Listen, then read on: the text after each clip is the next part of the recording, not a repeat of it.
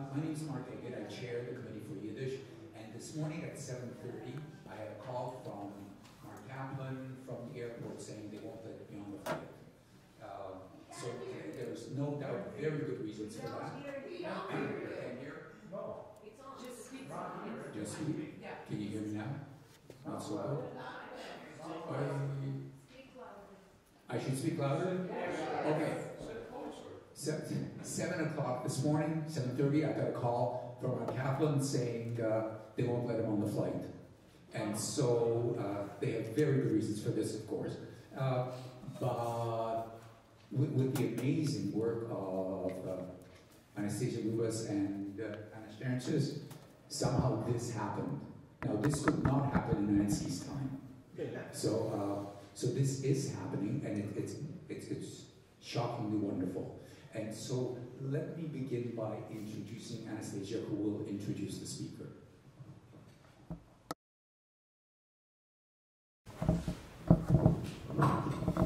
Thanks, Mark.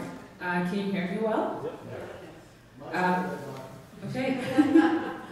I'll be loud. So my name is Anastasia Lubas. As Mark has mentioned, we have been working really hard to make this lecture happen.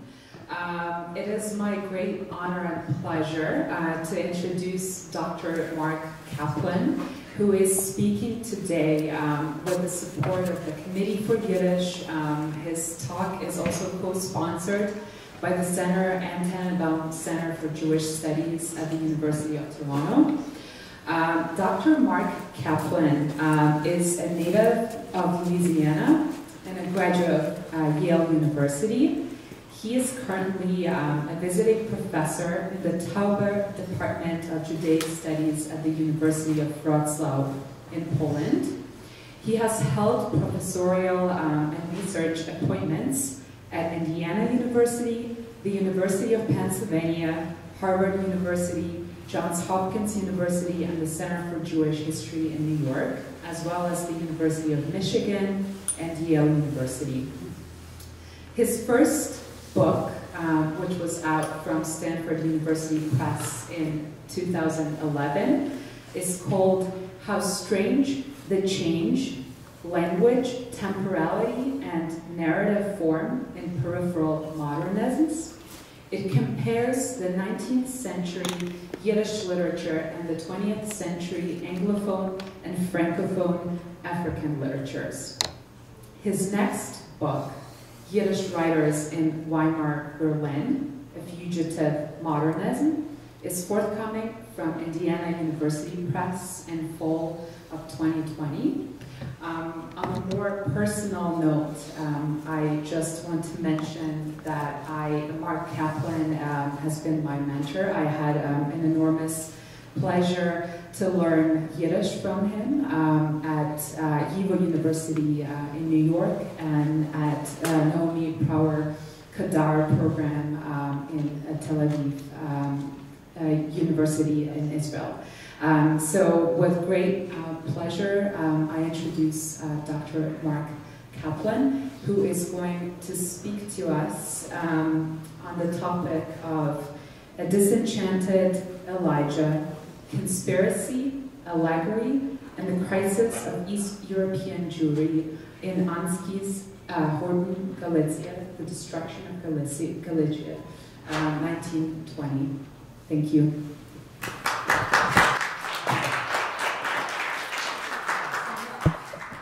Thank you. Everyone can hear me? The sound is good?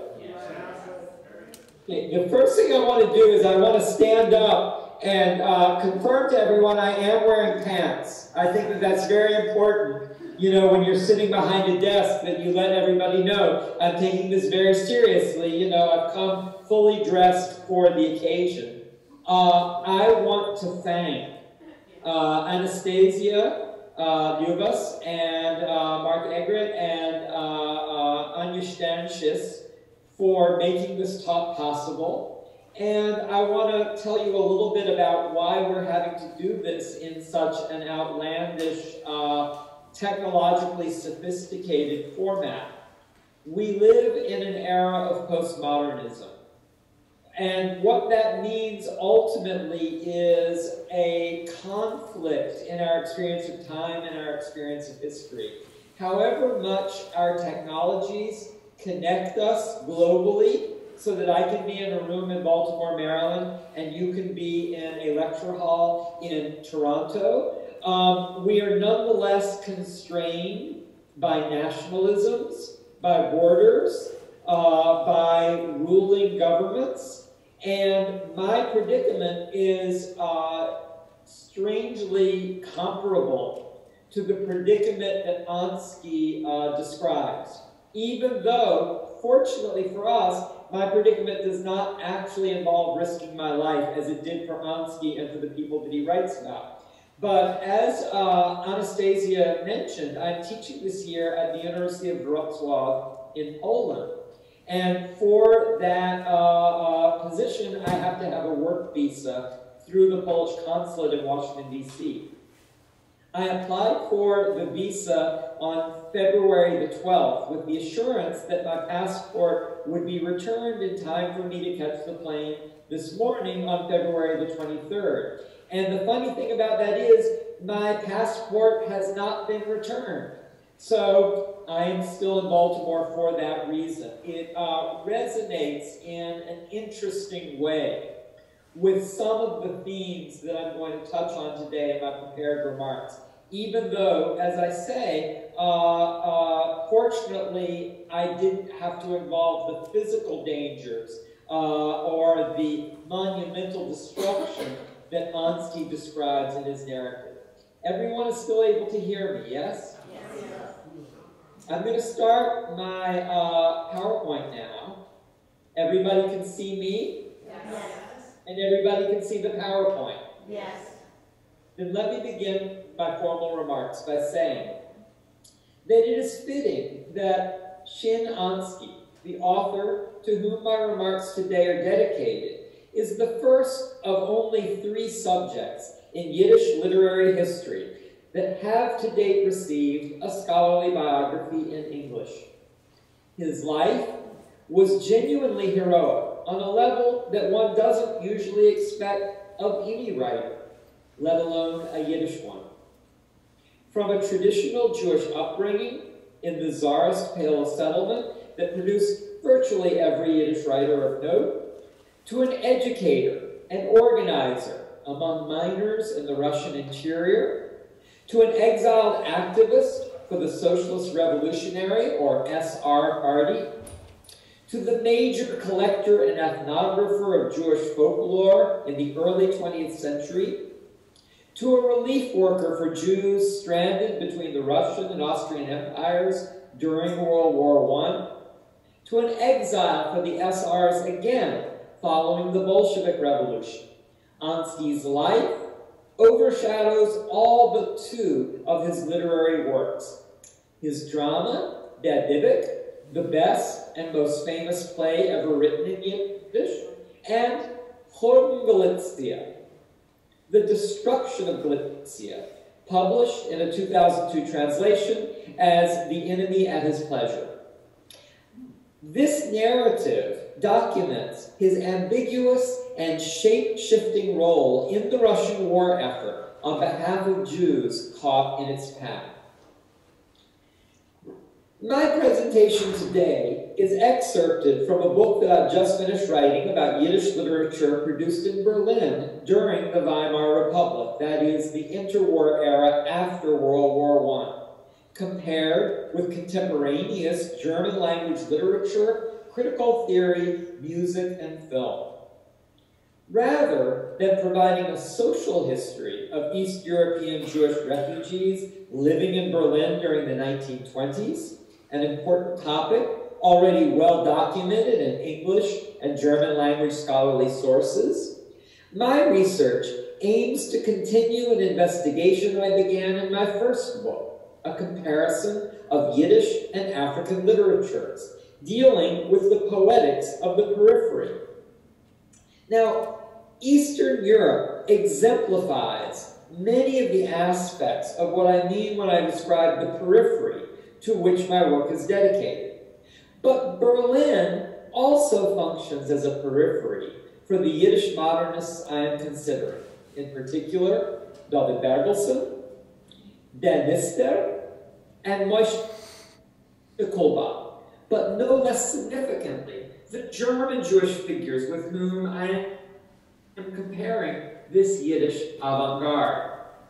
Joseph Roth, who stands at a crossroads between Yiddish-speaking Eastern Europe and the German avant-garde, formulates the marginality of Weimar-era Berlin by writing in 1926, Kein Ostjude geht freiwillig nach Berlin.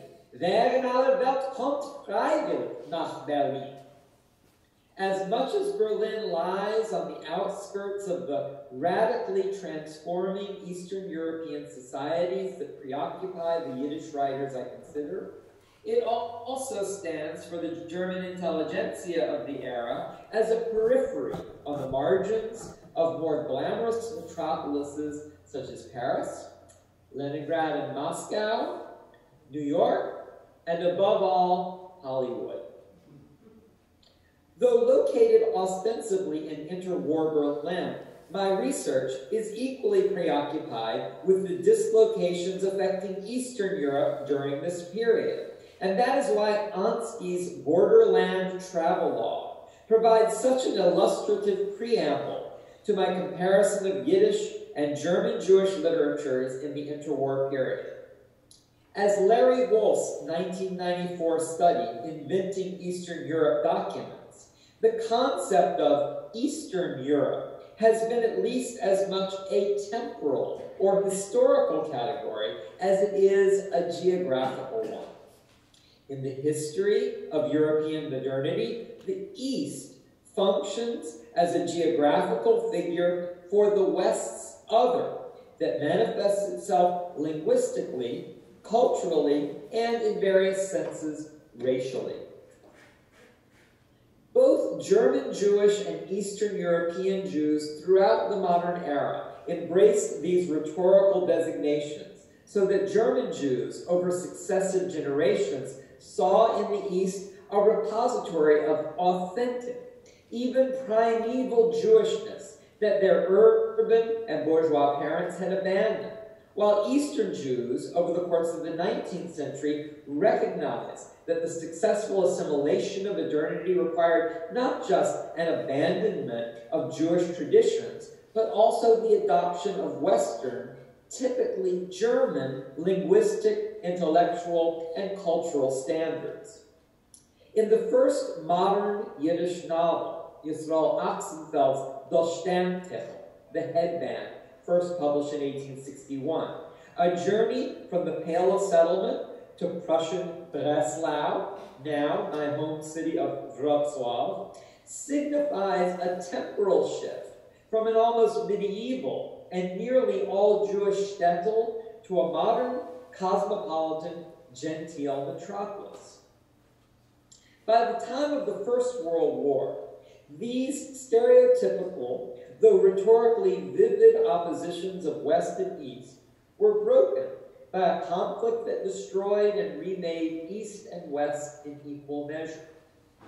In the aftermath of the war, Eastern European territories that had previously been subsumed within the large, relatively stable, generally peaceful Russian and Austro-Hungarian empires had been reformulated as new nation-states such as Poland, Czechoslovakia, and Hungary, while to the east, the Soviet Union counted as a new experiment in social and national organization that transformed what had seemed the most backward culture in Europe into what appeared at the time to be the most forward-thinking society on earth.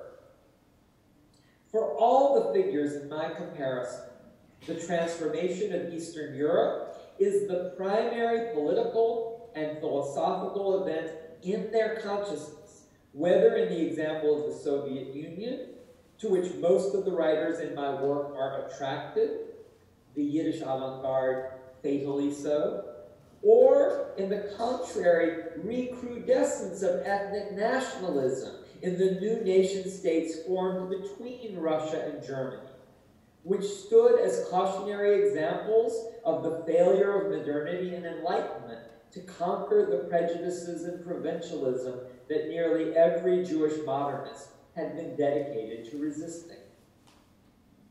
Given the temporal contradictions that these territories signify during the first 3 decades of the 20th century, the rhetorical figuration and transfiguration of Eastern Europe emerges as a primary theme connecting the individual writers and theorists in my comparison. There are 2 predominant discourses that I have found illustrative of these contradictions, as well as the corresponding peripheralities of German Jewish and Berlin Yiddishist literatures during the interwar period. These discourses are travel writing and the fantastic allegory. Although these respective literary forms seem to stand at opposite ends of a spectrum of representation, they share a common rejection of the realist principle of interior consciousness that constitutes the fundamental literary representation of a 19th century modernity, the realist novel. They also resemble one another in their construction of common narrative paradoxes. Travel literature subverts its own claims to verisimilitude by taking the least qualified perspective on an unfamiliar land or society, a stranger's perspective, as the basis for its observations of that literary space. Travel literature typically bespeaks a temporal disconnection between the narrator and the place described, an absence of historical synchronicity between the narrating subject and the object of narration that functions allegorically by rendering the types encountered in the foreign culture as rhetorical figures that characterize the landscape and its inhabitants. All travel writing depicts an effort at domesticating the foreign by rendering it at least rhetorically understandable. All successful travel writing dramatizes this effort as a failure. An important part of the relationship I am contemplating between travel writing and allegory and their consequent significance for what I'm calling peripheral modernisms is based on their common connections to an experience of dislocation and an aesthetic of dissipation. My concept of allegory derives from the elaboration that Walter Benjamin initiates in his 1928 study, The Origin of German Tragic Drama. Allegory is a mode of figuration caught between polarities of metaphor and metonymy. It thus remains caught between metaphysics and materialism. As the poetics of broken, stillborn, or defunct metaphors, allegory replaces the kinetic energy of metaphorical or metonymic relationships with the static electricity of abstract thought clinging to the language of poetry or the poetics of fiction. In this obsolescence, however, it provides an ideal poetics for the periphery, because allegory functions as the intrusion of a superseded time frame into the present, as when, for example, ANSKY reports legends about the founding of Hasidism in his Chronicle of World War I, and uses these legends to trace an itinerary of devastation. We will return to this topic. Allegory characterizes a work of literature that is caught between or among territories, temporalities, and languages, just as modern Yiddish literature inevitably is. My discussion of the destruction of Galicia today thus figures in the introduction of my work as a preliminary chapter on the encounter between Yiddish, Eastern European, semi-traditional Jewish life, and the destructive modernity on the Austrian and Russian borderlands during World War I. The paradox that motivates and animates the destruction of Galicia is the struggle of the author, ANSKY, trying to shape the narrative, but caught at the same time participating in the events he describes. Where his play Der Dybbuk had disguised authorial invention as folklore, the destruction of Galicia dissolves the author's role through several strategies Ansky had adapted from folklore. In particular, his understanding that folklore preserves the pre-rational character of collective myths is now applied politically and historically to narratives that circulate about Jews and the territories between the Austrian and Russian empires. The role of history distinguishes these narratives from the folklore that Ansky had collected before World War I. In folklore, the coexistence of contradictions can be reconciled because folklore permits these states of being to interact. By contrast, the narratives accusing Jews in supernatural terms of undermining the Russian war effort underscore the contradictory condition of the war and its victims because the material conditions that call these narratives into being can never be evaded or transcended. The destruction of Galicia as a narrative stands at a fault line among journalism, ethnography, and propaganda, as much as it documents the destruction of Jewish communities at the borderlands between the Russian and Austrian empires, constantly trespassing boundary lines that are established, erased, and redrawn throughout the war. At the same time, though the only one of Ansky's major works to have been published exclusively in Yiddish, The Destruction of Galicia, is below its monolingual surface a narrative in constant flux among Yiddish, Russian, and German, all of which Ansky spoke, surrounded by Polish, Hungarian, and Romanian, none of which Ansky understood. Khurbn Galicia is therefore what the French theorists Gilles Deleuze and Félix Guattari's minor literature, what they call the minor literature, operating in reverse. Not a Russian work, that is, a major language, subverted through Yiddish, the minor language, but a Yiddish work, depleted of its idiomatic resources by the author's dependence on Russian. In a methodological inversion comparable to this linguistic reversal, where the objective of Ansky's earlier ethnography had been to record folklore, what ruptures the reportorial narrative of this book is another kind of legendary discourse, the conspiracy theory.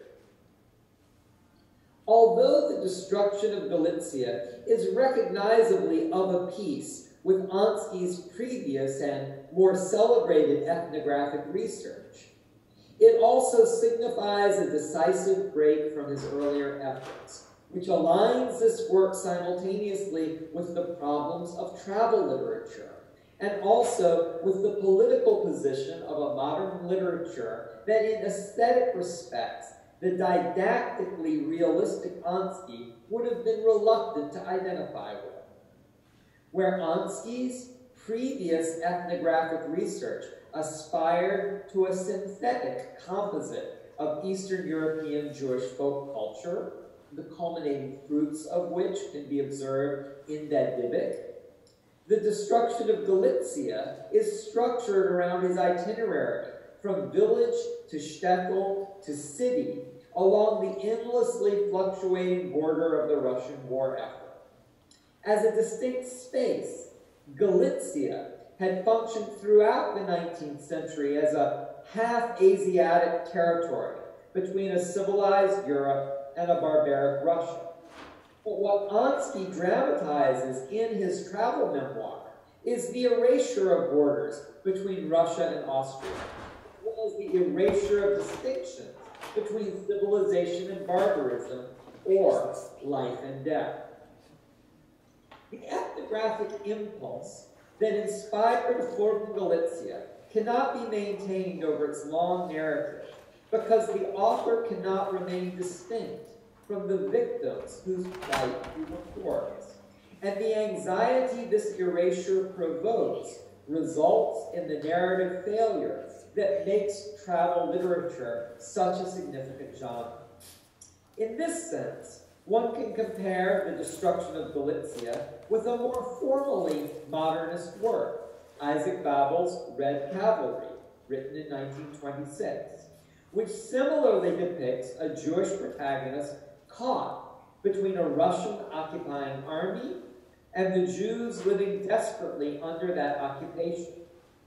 Red Cavalry, however, ultimately dramatizes its protagonist's fraught process of identification with the Red Army, whereas ANSKY'S earlier account remains identified exclusively with the Tsarist army's victims. In this sense, it is the more peripheral of the two works, and this signifies what can be identified as the work's modernism, its critique of modernity in situational terms, if not necessarily in aesthetic ones. What I'm going to try to do now is to identify the components of the narrative that function in aesthetically modernist terms, and what can be learned about history, about rhetoric, and about Eastern European Jewish culture from their construction in this work. The paradoxes that propel the narrative become clear in the first sentence. Bald wie der Weltkrieg hat ausgebrochen, nach dem kurzen Moment von dem halb ernsten, halb gemachten jiddischen Patriotismus, beschass Revonen haben sich gehaust mit Khrushchevischen und Peterburger Jiden sind gestanden auf die Knie vor einem Denkmal von dem ärgsten Säuger Hayidim, Alexander III, und gesungen Keil Molei Rachami, haben sich stürmisch angerückt auf dem Judentum von Polen, Russland und der okkupierte Galicia finstere Wolken von die schrecklichsten Bildungen und Verfolgungen. Although ANSKY reiterates familiar themes of resentment toward bourgeois Jews and religious leaders for making common cause with their Russian oppressors, this rhetorical gesture distracts from the fact that ANSKY himself is also making a strategic alliance with Russian bureaucrats, as well as Jewish communal and religious leaders, in his expedition to provide relief for the poor and powerless Jews with whom he identifies. ANSKY owes his presence in the war effort and the existence of this narrative to the financial and institutional support of the groups whom he mocks at the beginning of his account.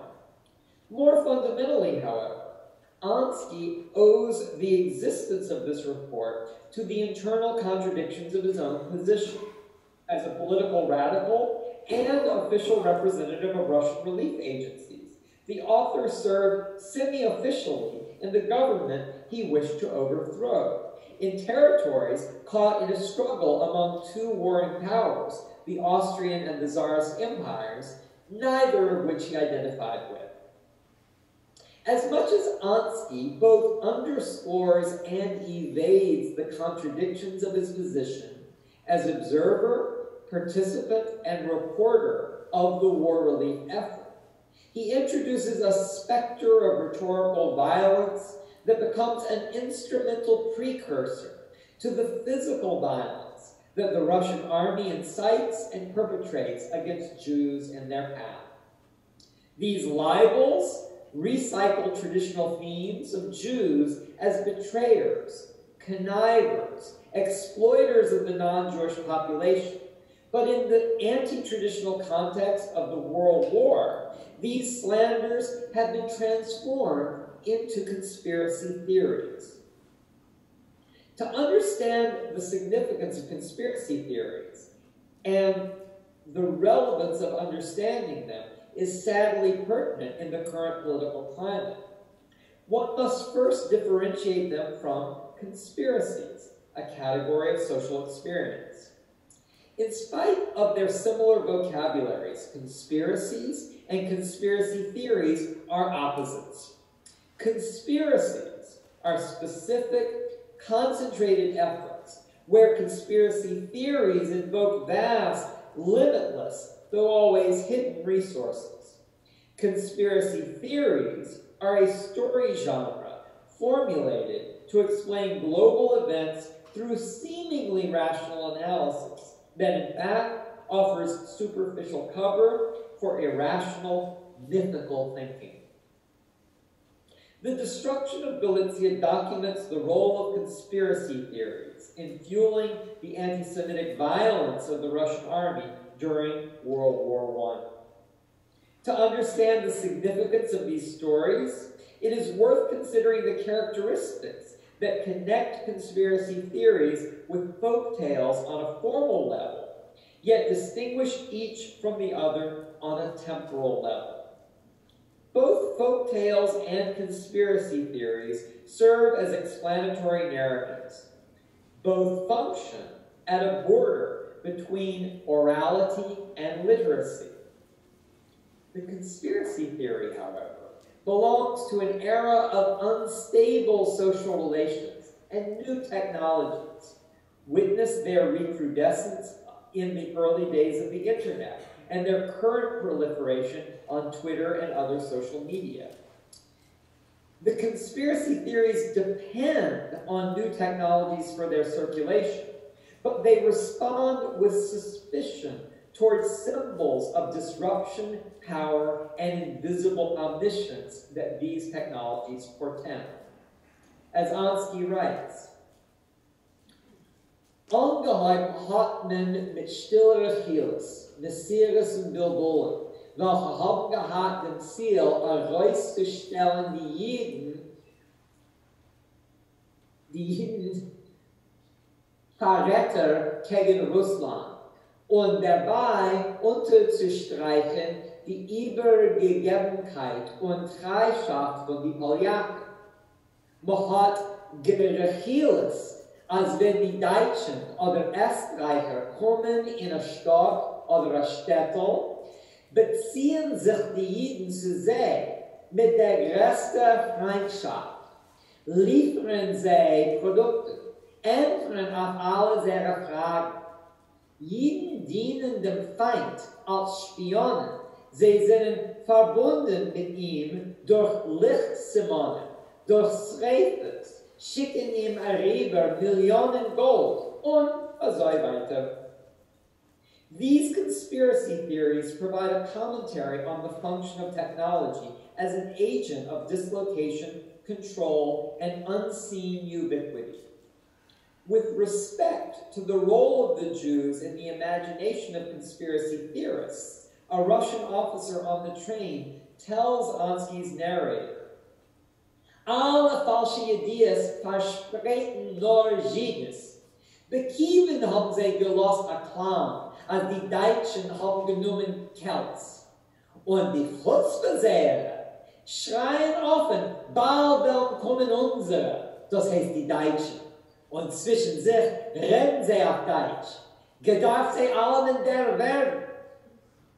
Jews function in this description as a phantasm, so that even their language, which at the border of Galicia might indeed be unstable between Palo-settlement Yiddish and Austrian German, is an expression of their disloyalty.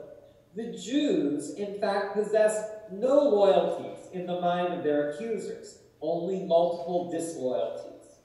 This is the crisis that the book documents without ever depicting it directly. Power is the one language that Jews, including the narrator, are incapable of speaking or understanding. Of all the conspiracy theories that ANSKY documents, none is more pervasive than the Jewish girl in the window. The story first appears at the beginning of the war, when Cossacks invade the Galician border town of Brod. Noch eider ich bin gekommen in Brod, habe ich schon gehört in die militärische Kreise, dem offiziellen Nusser von der Geschehnis. Wenn die erste Kosaken-Abteilung ist rein in Stadt, hat ein jüdisch Mädel, die Tochter von einem Hotel-Eigentümer, ausgeschossen vom Fenster von Hotel und gehargert dem Kosaken-Offizier. Die Kosaken haben auf den Ort gehargert das Mädel, haben bombardiert die Stadt und haben verbrennt den ganzen Quartal, wo der Unfall ist vorgekommen. Though ANSKY quotes testimony that the daughter of a Jewish hotelier in Brody had fled the hotel in a panic when she heard the shot that had wounded or killed the Russian soldier, the persistence of the legend depends as much on the suggestiveness of its narrative premise as the putative occurrence of the incident itself. The hotel, as a modern meeting place and ostensible safe haven, magnifies the treachery of the girl's supposed violence. The family of the hotelier stands for the danger that Jews represent in the anti-Semitic imagination, in that they pose as welcoming neighbors, but conceal murderous betrayal beneath the facade of friendliness. The erotic insinuation of a Jewish girl, at once wanton and virginal, magnifies the sense of danger, destructiveness, and foreignness implicit among Jews as inassimilable strangers, indistinguishably embedded in the native landscape of an eternal border. Nonetheless, what accounts for Russian defeat isn't a mythical Jewish treachery. The worst traitors reportedly are the Poles, but airborne reconnaissance. The ubiquitous omniscience ascribed to Jews is only a displacement of the enemy's technological superiority. Similarly, as a Russian surgeon explains to the narrator, the fact that Jews, unlike many of their persecutors, are literate and familiar with the local landscape is sufficient to arouse suspicion against them. In any circumstance where knowledge stands in opposition to power, knowledge becomes subversive, and the knowledgeable become perceived as enemies. In this context, the Jewish maiden signifies the allure, danger, and treachery of modern technology in its enticing and threatening aspects. In a corresponding gesture, the narrator crafts an image that synthesizes the ethnic diversity and disunity of the European battlefield, and links this dispersal to the violence against Jews that constitutes its most virulent consequence. These homeless people, by tens and hundreds of thousands, will come into the interior and spread across the endless fields of Greater Russia, Ukraine, and Siberia.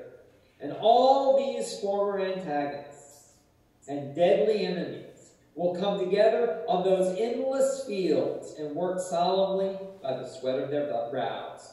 They'll till the same soil, eat from the same bowl, drink from the same pitcher, express their deep gloom and yearning with the same universal sigh.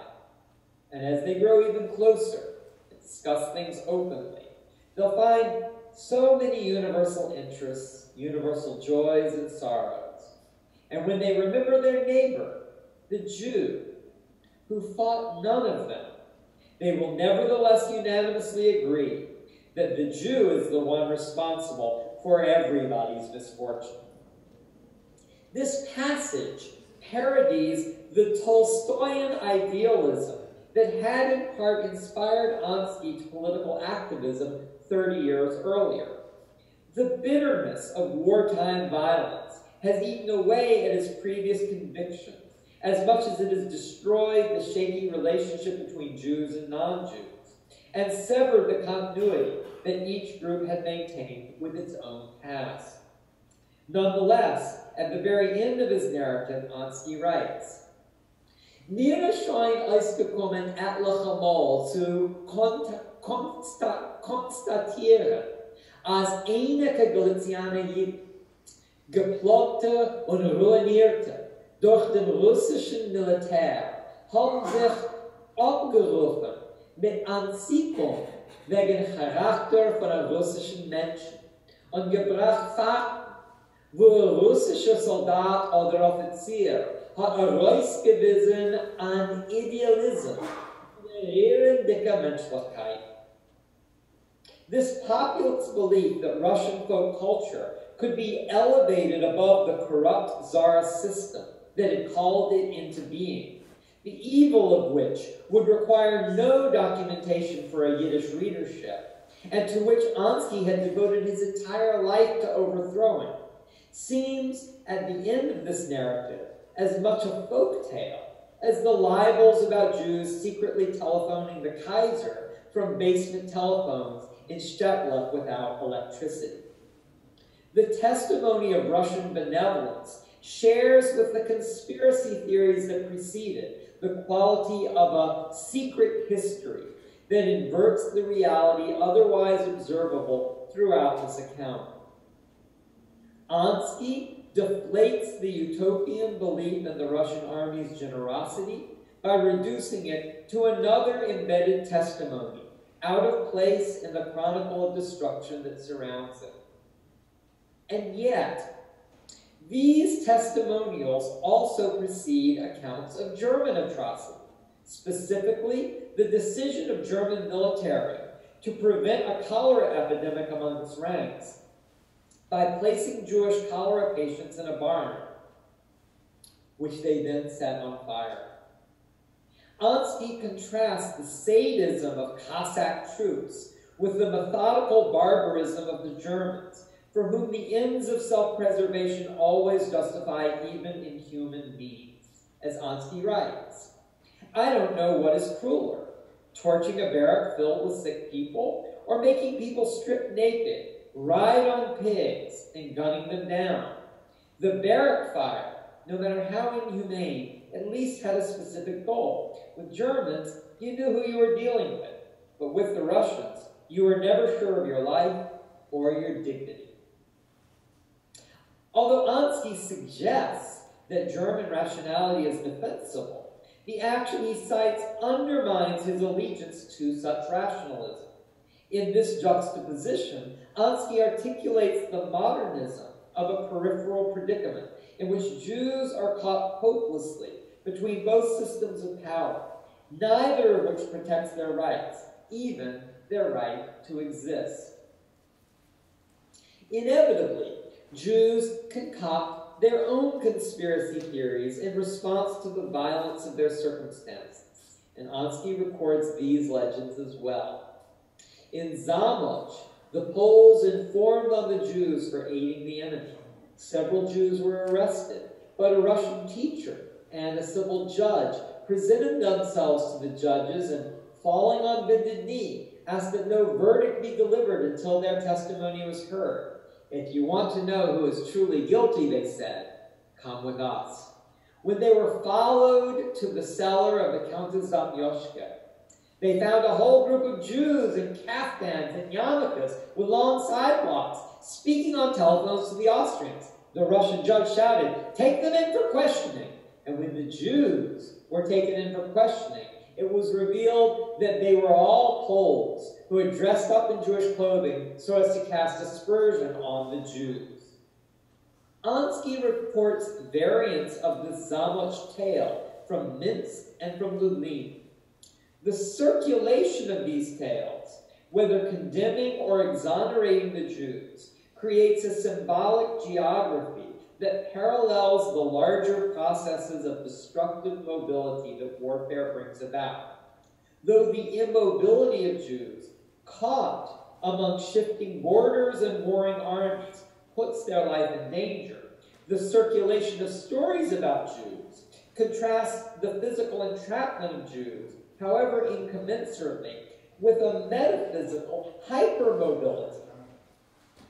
This strategy of figurative geography is a technique that ANSKY'S writing shares with the volksstimmliche Geschichten, the stories in a folk-like vein of Y.L. Peretz, who was the primary Yiddish language influence on ANSKY'S writing, and who plays a role in ANSKY'S travelogue through Poland. Perhaps coincidentally, Peretz was a native of Zamość, where the conspiracy theory of the Poles disguised as Jews originated.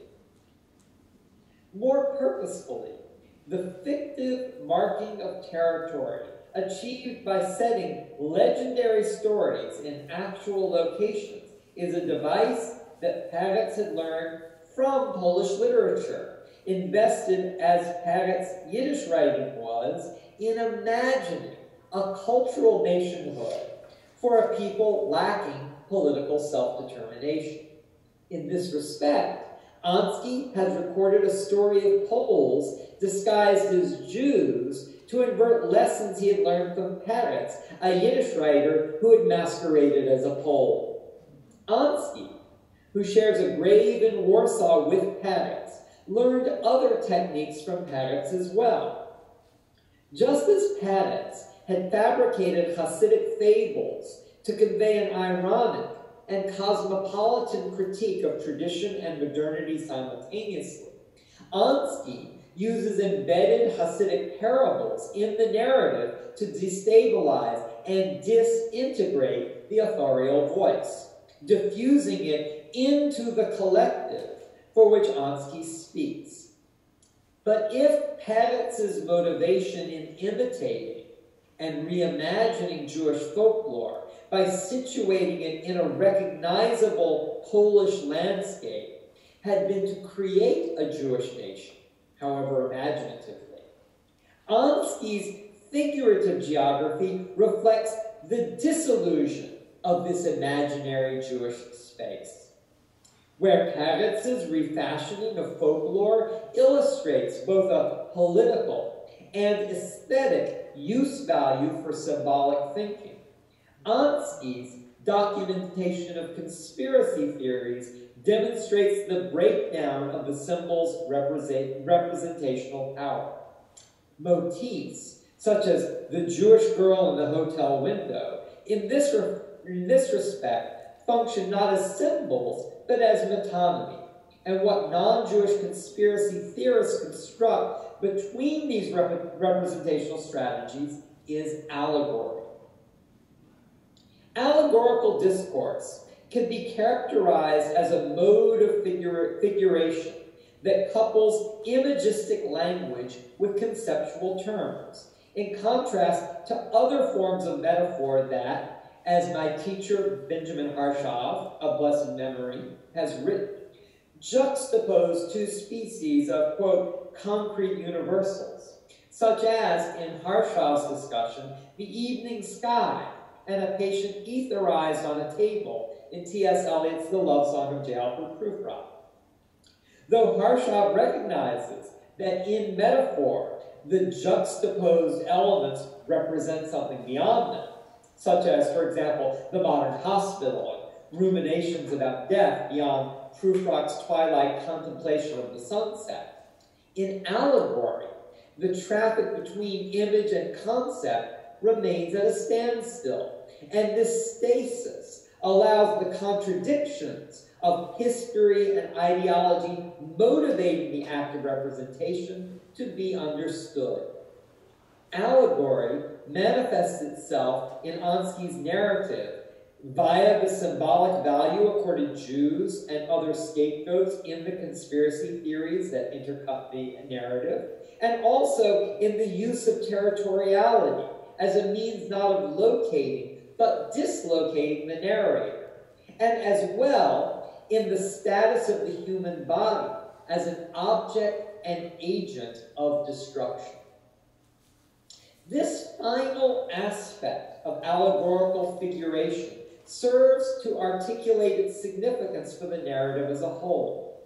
If metaphor and metonymy propose a constructive relationship between or among images, allegory proposes both a destructive juxtaposition and a deconstructive juxtaposition.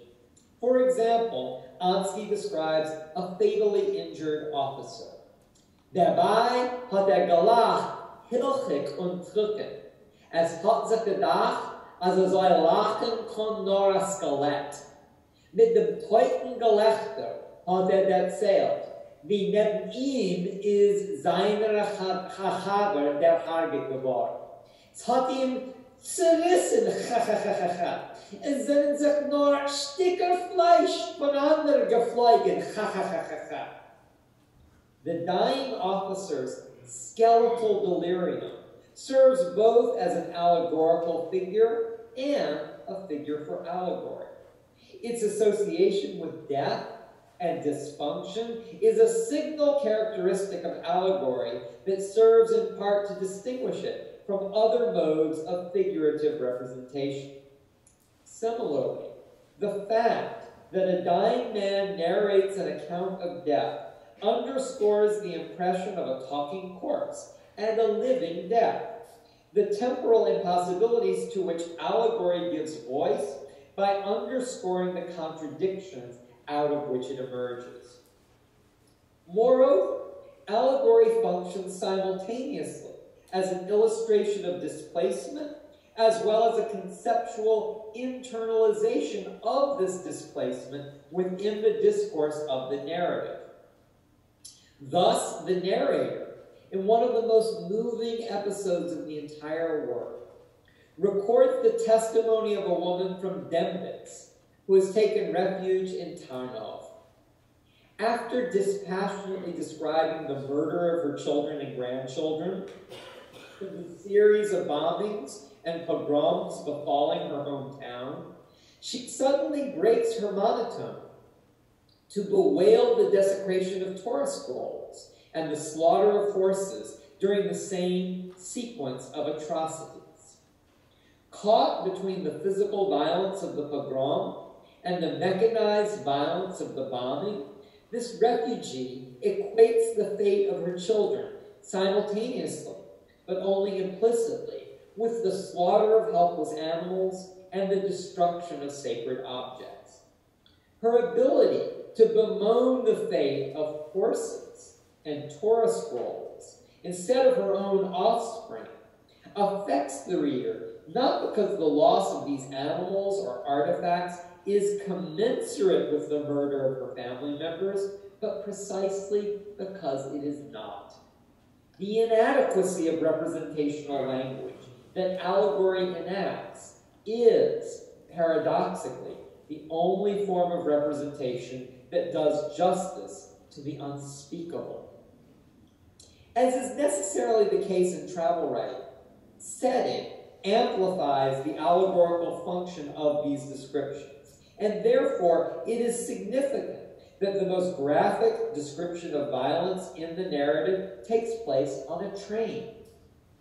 Already in the decade preceding the war, ANSKY'S contemporary Sholem Aleichem had, in a series of fictive travel vignettes collected as the Railroad Stories, been able to transfer the conventions of Yiddish satire from the shtetl to the third-class railway car that conveyed Jews throughout the Pale of Settlement. Where in 19th century Yiddish satire, the role of travel had been reserved mostly for exceptional, authorial figures, such as Sholem Aleichem or his predecessor, Mindel Khurbn. At the beginning of the 20th century, dislocation had become the common fate for everyone in the Yiddish world. In World War I, ANSKY found it necessary to describe how even this portable shtetl had become consumed in the conflagration, so that not only the simulated home of the Jewish exile, but also the modern technologies that had been promoted as a deliverance from the dysfunctionality of tradition were equally dead ends for the Jews consigned to them. Indeed, more than merely deciphering the inscrutable and shifting borders between the Russian and Austrian empires, or the many individuals whom the narrator encounters as further examples of allegorical representation, the narrator himself takes on an allegorical function, a figuration of the role Ansky had played in actuality. In this respect, he masquerades a Christian with Vilchinsky, the so-called pro-Jewish head of the Civic Commission, who confesses his actual hatred toward the Jews. At issue in their discussion is the question of setting up a soup kitchen, as opposed to dispensing groceries directly to Jews and peasants, a dilemma that reiterates the central political dilemma of Ansky's position, to integrate with the non-Jews or to remain autonomous. This problem of integrating Jews into a larger war and relief effort, or protecting their unique interests and preserving their ethnic distinctions, informs the destruction of Galicia as a narrative, and connects this work to larger dilemmas that motivated Ansky's career as a whole. In a sense, this irresolvable conflict is the dialectic on which the work as a whole is premised. The narrator's mutability and mercurial temperament, as well as his single-minded benevolence toward the powerless Jewish community, comes to resonate with another legend from traditional Jewish folklore, the immortally roving figure of Elijah the prophet, reconfigured in Disenchanted and historicized, which is to say allegorized form. Ansky writes of the shtetl Torsken, for example, Mezot, as etwas in a dor hat sich besetzt ein jiddischer Offizier, und was für ein Jid es fort nicht durch, stellt ab, fragt voneinander, und auf Jiddisch. Und Makabed mit Tee gibt die Kinder Konfekten und teilt Geld. Wer ist, weiß man nicht. Though Ansky's narrator is aware of the irony this passage cultivates, the native informant whom he quotes is not. In his ubiquity and indecipherability, the narrator has become the protagonist of a new legend, the benign counterpart to the Jewish girl in the window. In the folk tradition, Elijah the prophet, like Ansky's narrator, plays a variety of roles: tester of the faithful, harbinger of redemption, benefactor of the poor, the sick, the aged, and small children, both to substitute for the fractured wholeness of the exiled Jewish people and to mend the tatters of the communal fabric. Ansky, however, serves as a disenchanted Elijah, who can only further chronicle his community's destruction. At the end of his narrative, Ansky returns to another semi-legendary figure, the Baal Shem Tov, to summarize the devastation that he has witnessed and chronicled, describing the failure of a Hasidic rabbi to salvage 2 letters signed by the Baal Shem Tov in 1753. Ansky indicates that when the letters had been recovered from their hiding place, the Baal Shem Tov's signature had been erased from them, whether by the ravages of the East European climate or by divine decree. This calls to mind a memory of shattered tablets of the Ten Commandments that he had found in a desecrated synagogue. These 2 symbols, shattered tablets and flying letters, summed up the life of the Galician Jews. During my first tour of Galicia, I found people who were shattered tablets, with blood pouring from every break. The catastrophe striding the ruined, bloody, and degraded populace was huge, almost epic. But in its vast scope, there was a severe beauty that transformed these human sorrows, sufferings, to an epic tragedy. Now, while traveling through the intact towns and townlets, I no longer encountered the earlier sublime and beautiful drama. The heroes of the national tragedy had become professional beggars. And all these living corpses trudged past me, not as shattered tablets, but as tablets from which the letters had been erased.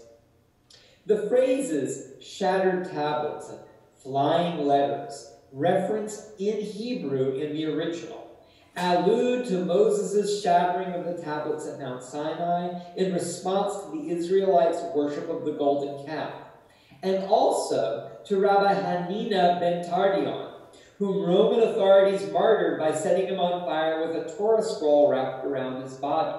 At the moment of immolation, he declared to his disciples that he could see the letters of the law soaring upward. With these allusions, Ansky associates the destruction of Eastern European Jewish life with the two great cataclysmic events: the rupture between God and the Israelites in the desert and the destruction of the temple in Jerusalem that had destroyed the mythical unity of the ancient Jewish people, thereby plunging them into the wilderness of history and exile. Like the letters of the Baal Shem Tov, the bodies of Jewish refugees have become effaced texts, a community whose tradition has been blotted out by the forces of history. Where previously Ansky had used folklore to salvage the spoken wisdom of the Jewish folk, but also to signify his own renewed identification with the Jewish people, now folkloric motifs figured the dissipation of Jewish peoplehood, physically as well as spiritually.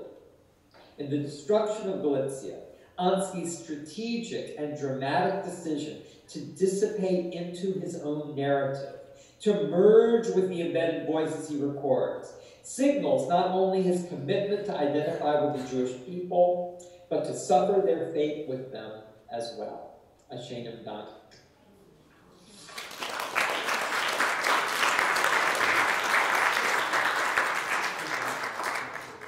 Thank you. Thank you so much for this exquisite talk about the ANSKY'S Disenchanted, Elijah, and the Destruction of Galicia. We'll open the floor to questions. I'll ask you to moderate, Anastasia. Yeah, so we'll make sure that you're able to hear the questions. Thank you. Either you can come up and speak into the microphone or into the screen, or I can translate the questions as well. Please. Yeah, go ahead. So people complain, I think, justly about Ansky that his style is linguistically very flat, somehow not rich. Do you think that this is deliberate, or just that he doesn't know Yiddish really, sort of in the kind of meaty way that parents knew it? I don't know if you were able to hear the question. I think I was, if I can respond. It is a kind of perennial question regarding Ansky's Yiddish writings. And to make sure that everybody heard it, or to make sure that I understood the question completely, the question has to do with the flatness of Ansky's Yiddish. Was this a deliberate strategy on Ansky's part, or was it just a betrayal of the fact that he just didn't write Yiddish that well? I think we have to be nuanced about this. He certainly does not write with the poetic richness and density that Peretz or Sholem Aleichem write with in Yiddish. Ansky was very close personally and ideologically to Peretz. He actually didn't care much for Sholem Aleichem as a person or as a writer. I think that this flatness that I'm referring to connects with what I'm describing as the difference between an allegorical imagination and a metaphorical imagination. Peretz's writing is densely metaphorical in a way that I'm describing the destruction of Galicia as an allegorical kind of work. In a sense, this is deliberate, and I want to contend why for two reasons.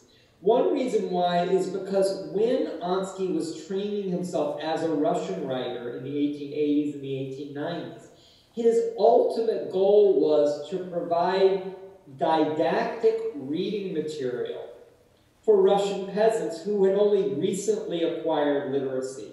And his feeling was, you have to tell simple stories for simple readers, whether we agree with that strategy or not.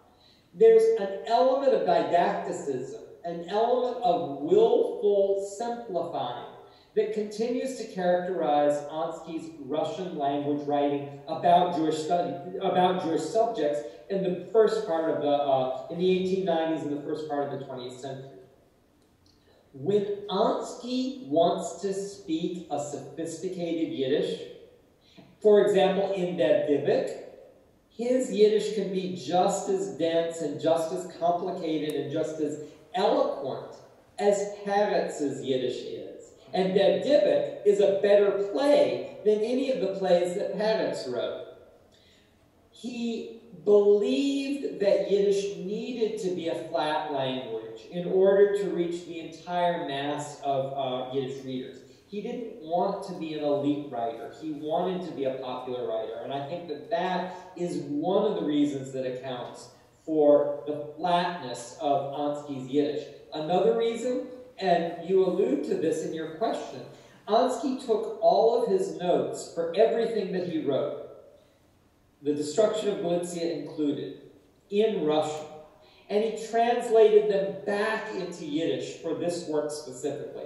So there's an element of the Destruction of Galicia that reads like a translation even in the original language, or if you will, the translation of a work that never had an original language. And that also contributes to this feeling of flattening the literary language, I think.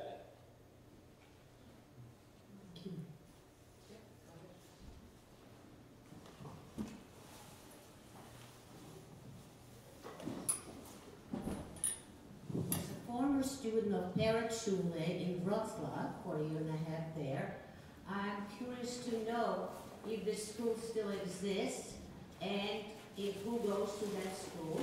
And by the same token, how many Jews are there presently in Wrocław who might be attending your lectures? This has been a subject of ongoing fascination for me. As far as I understand, and I invite you to elaborate on your experiences in Wrocław, this is fascinating to me. Wrocław was really only a center for Polish Jews for a very short time, really at the end of the 1940s. Speaking about the geography of Wrocław, originally Wrocław was part of Germany. It was called Breslau. It becomes Polish territory for the first time, or the first time in 400 years, or however you want to define it, only after 1945. And it becomes Polish territory through the expulsion of the German population, which had been thoroughly Nazified. So Polish Jews arrive in 1946 in Wrocław. They're newcomers. They're not the Jews who had lived in Breslau in the 19th century.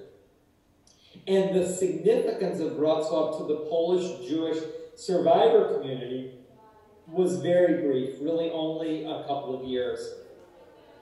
As far as I know, there's no Schule or any other kind of Jewish educational institution in Wrocław, beyond the department that I teach in at the university. There is a Jewish community. There's a synagogue. I go to the synagogue every Friday night. There's services. There's a meal. There are a lot of very friendly, very lovely people. However, it is very unusual. The rabbi is an Israeli. He's Orthodox. The liturgy, the service is Orthodox.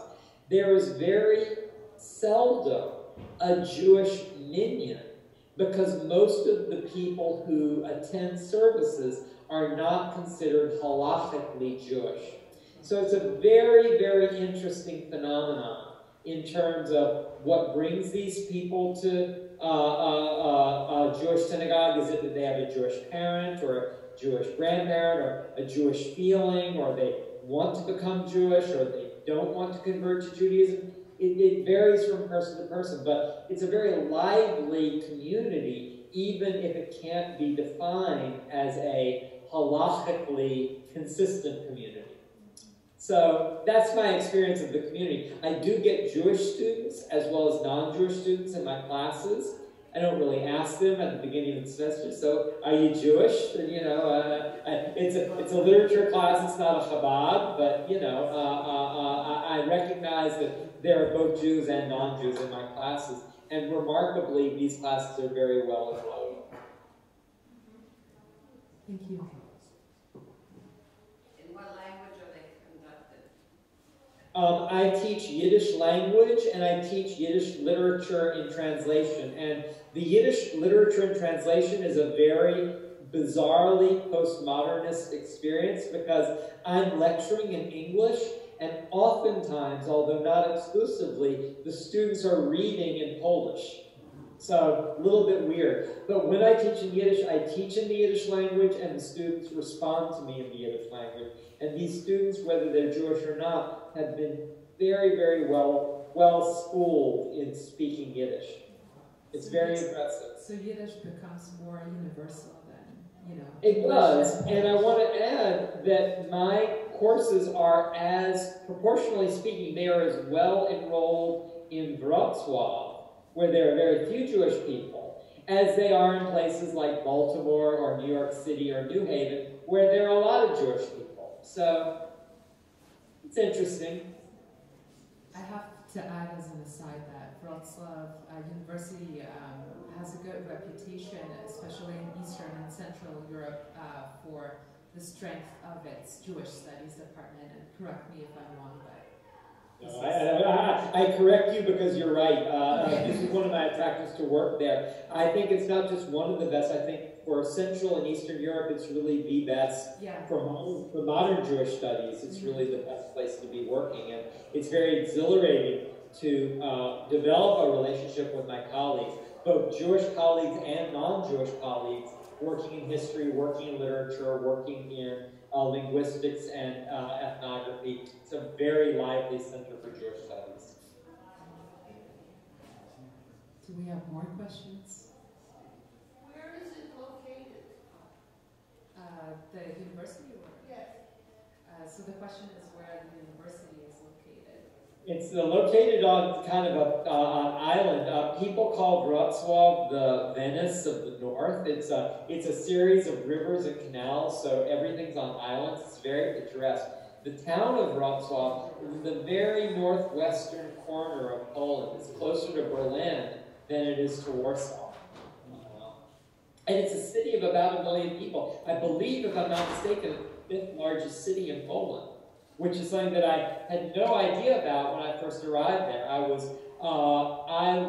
amazed at 3 things. I was amazed at the size of the city, and I was amazed at the beauty of the architecture, particularly the Old Town Square, which has been very lovingly renovated. And I was also surprised because it was Poland that everything wasn't in black and white. I never really thought that Poland had colors, because all I knew about Poland was from the photographs I saw from 100 years ago, and they were never in color.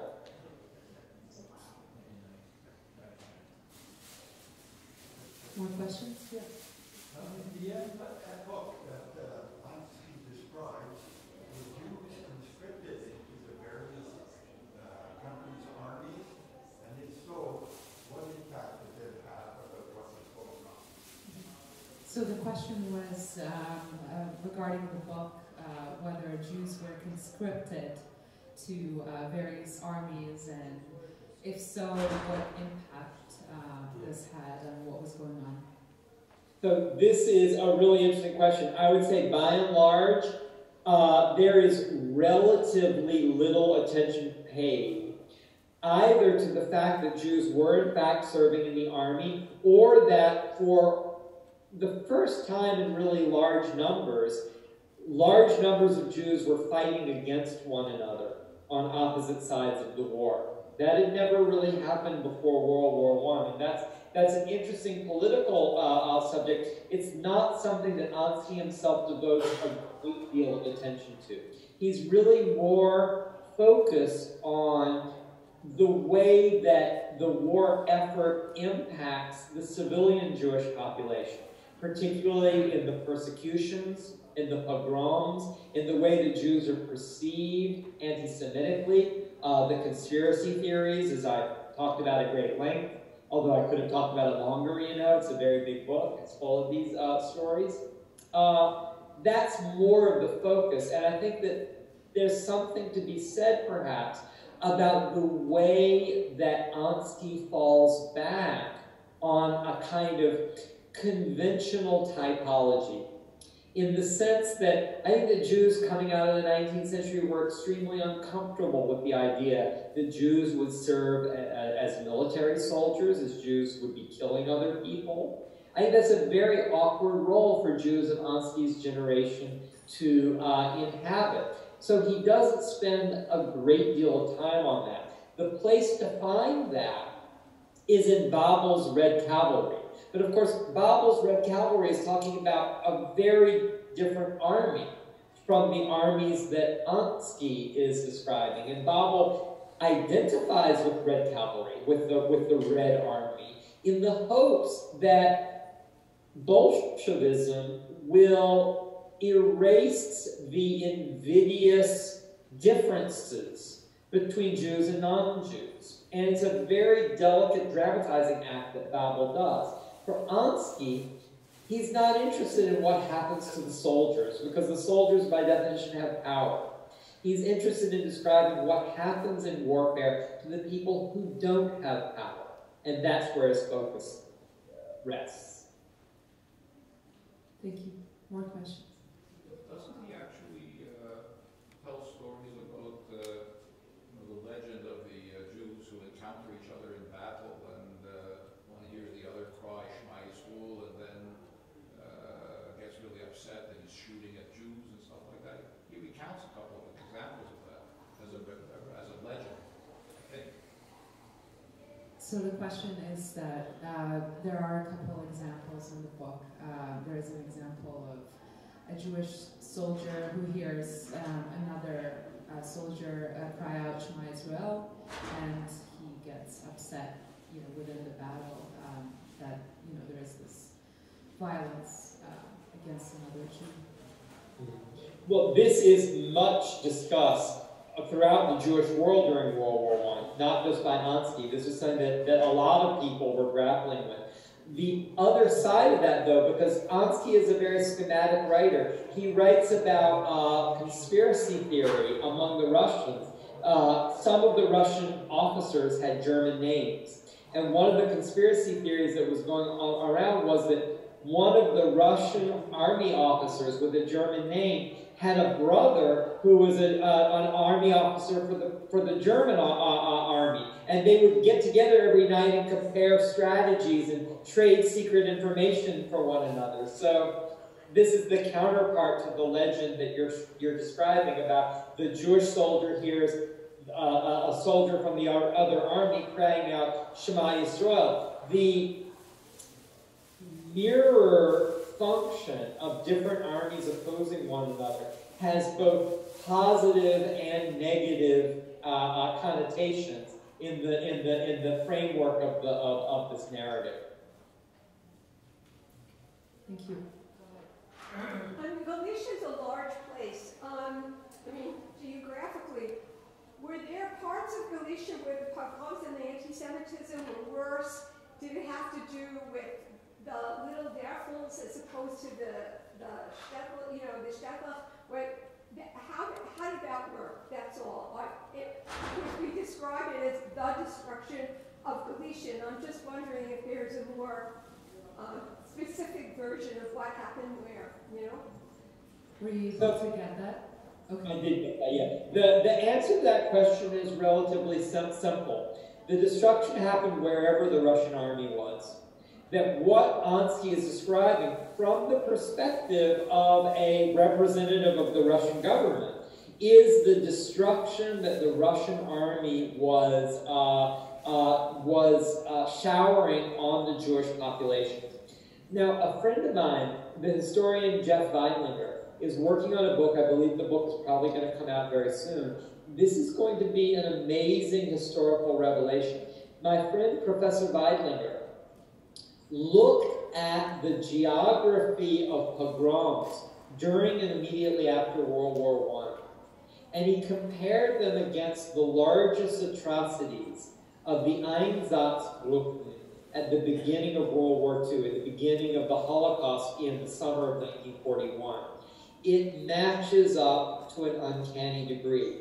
Wherever there had been pogroms during and immediately after World War I, that's where the Einsatzgruppen were most active in killing Jews in early 1941, 1942.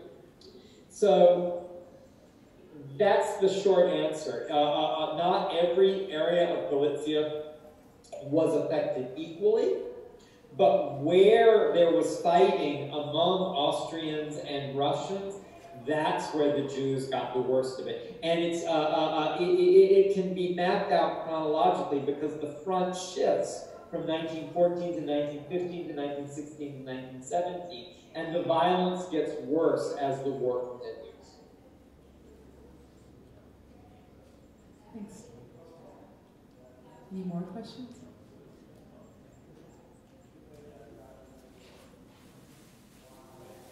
No?